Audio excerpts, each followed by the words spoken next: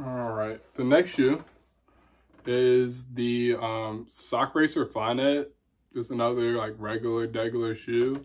I actually, when I first got these, I got these in the concept of like, all right, I'm actually gonna get the OG Sock Racers, and I'm wearing these around, I had the chance to get the OG Sock Racers, and I compared it to these, and I was like, these just look better, hands down. These just look a lot better. I'm a big fan of like older, more vintage running shoes, and I really like the whole like laceless concept.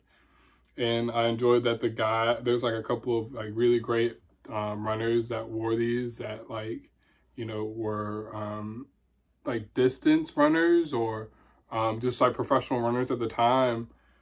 But man, they just look weird on my feet. I got long, flat feet, and my foot just fell off to the side of them, and I just wasn't able to really wear them. These, the sole is a lot wider, and they're like super comfortable. So like these just kind of work.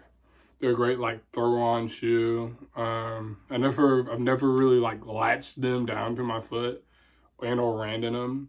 I call these like pole vaulting coach shoes. This just seems like something like a pole vaulting coach would wear. I used to pole vault, so that's probably the reason why. But yeah, the Sock Racer Flyknit